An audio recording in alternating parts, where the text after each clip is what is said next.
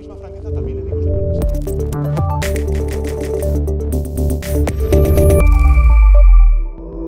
The state of alarm and lockdown may be extended until mid-May.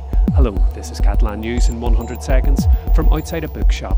This is normally the busiest time of the year for booksellers with the upcoming Sant Jordi Book Day celebrations, but this year with Covid-19, they're looking for alternatives.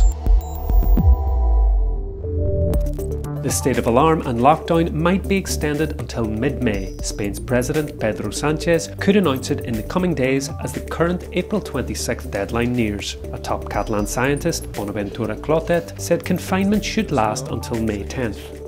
Sánchez has insisted on an all-party consensus to face the crisis, but both the opposition-leading People's Party and the pro-independence parties are very sceptical. Apelo a su fuerza política y también al conjunto de la Cámara para ese acuerdo por la reconstrucción social y económica. Ojalá nos encontremos durante los próximos días, señoría, en ese acuerdo tan necesario para nuestro país.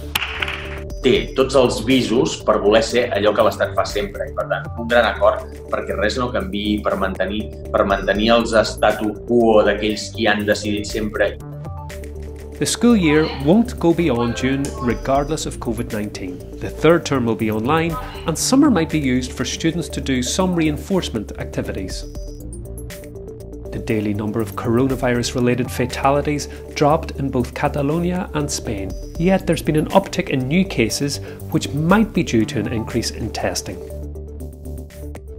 The romantic celebrations of April 23rd, when books and roses flood the country, are also being affected by the health crisis. The Sant Jordi feast day has been moved to July 23rd, yet booksellers and florists call on the public to keep the April 23rd tradition going and buy online.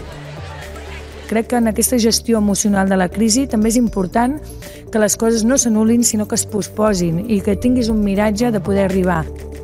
And that's it for today. Thanks for watching, take care, and we'll see you tomorrow.